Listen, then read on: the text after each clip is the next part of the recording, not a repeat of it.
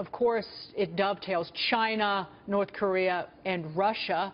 Growing tensions there. Yesterday, Russian President Vladimir Putin ordered to expel 755 U.S. diplomats over the latest round of sanctions against Moscow for its alleged election meddling. Vice President Mike Pence condemning the move this morning during his overseas trip to Estonia. At this very moment, Russia continues to seek to redraw international borders by force, undermine democracies of sovereign nations, and divide the free nations of Europe one against another. Under President Donald Trump, the United States of America rejects any attempt to use force, threats, intimidation, or malign influence in the Baltic states or against any of our treaty allies.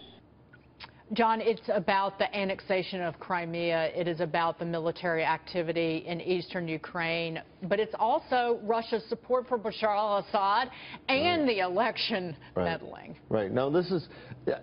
Their recall or putting a cap on American diplomats in Russia, that's a face-saving measure.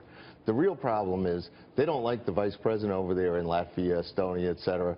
They don't like the fact that we're increasing our energy production and going to sell them more energy so that Europe is not dependent upon the Russians.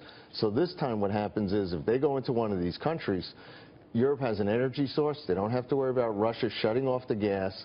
And at the same time, we can then help our allies. And the president, to his credit, the vast majority of Americans support him on him strengthening NATO in that they have to put up their own share.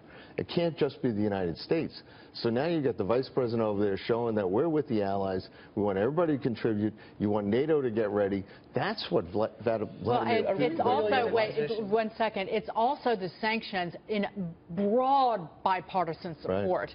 Sanctions against Russia, North Korea, and Iran that were passed last week, which, again, we rail against the Congress repeatedly everywhere. I mean, this program and elsewhere. But this was a serious message that the Congress sent to Russia, and a serious message potentially that they sent to the White House.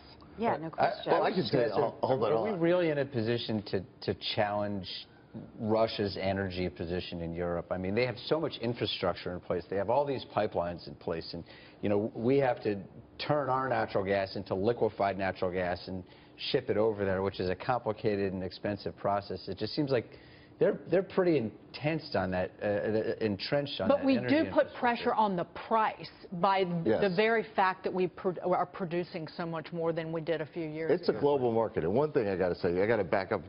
Having been on the Trump campaign, all the stuff about Russia is nonsense. I mean, literally. I wasn't talking. But that's why they did put the sanctions in place, right? They put the sanctions in place against Russia, as I said. It wasn't just election meddling. It was Bashar al-Assad, and it was the annexation of the Crimea and the military activity in the Ukraine. Russia's been up to a lot of no good, not a little no good. Right. And President Trump looked. The way that he's talked about Vladimir Putin on and off again has been favorable and then not favorable. So I think he has to own the way that he's talked about. Right. Putin. It's like the same thing with China and Russia, where he tried to be nice in the beginning, and they're not accommodating us. So now we're going to get tough.